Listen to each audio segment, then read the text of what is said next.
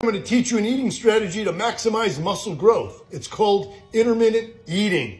This is not intermittent fasting, though the concept is similar, where you have eating periods separated by fasting periods. Muscle growth is a constant battle between muscle protein synthesis and muscle protein breakdown.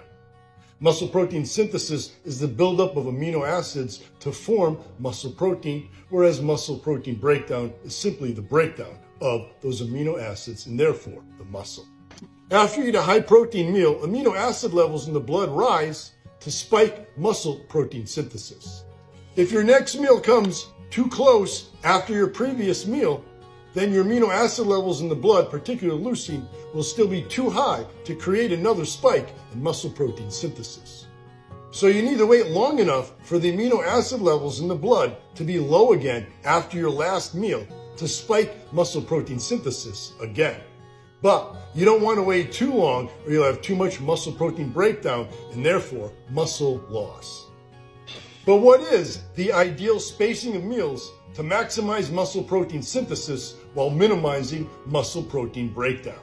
Evidence from the lab and the real world suggests that eating every 3 to 4 hours is ideal for maximizing muscle protein synthesis while minimizing muscle protein breakdown and therefore maximizing your overall muscle growth. In fact, one study published in the journal Nutrition and Metabolism found that college-age males eating 80 grams of protein after a leg workout had higher muscle protein synthesis and net muscle protein in the actual leg muscle when they split that 80 grams up into 4 doses of 20 grams of protein every 3 hours, compared to when they split it up into 2 doses of 40 grams every 6 hours, or 8 doses of 10 grams of protein every hour and a half.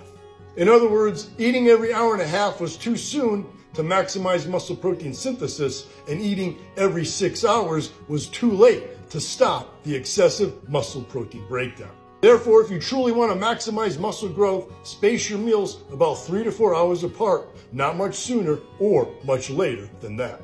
Here's an example of what a 200-pound bodybuilder would eat in a typical day using the intermittent eating strategy if he trains at night. Meal 1 or breakfast comes around 9 a.m. Then 4 hours later, he has meal number 2 or lunch around 1 p.m. 4 hours later comes dinner around 5 p.m. Since he trains at 8, his pre-workout meal comes at 7, followed by his post-workout meal around 9 p.m. and ends his day with a before bed meal at midnight.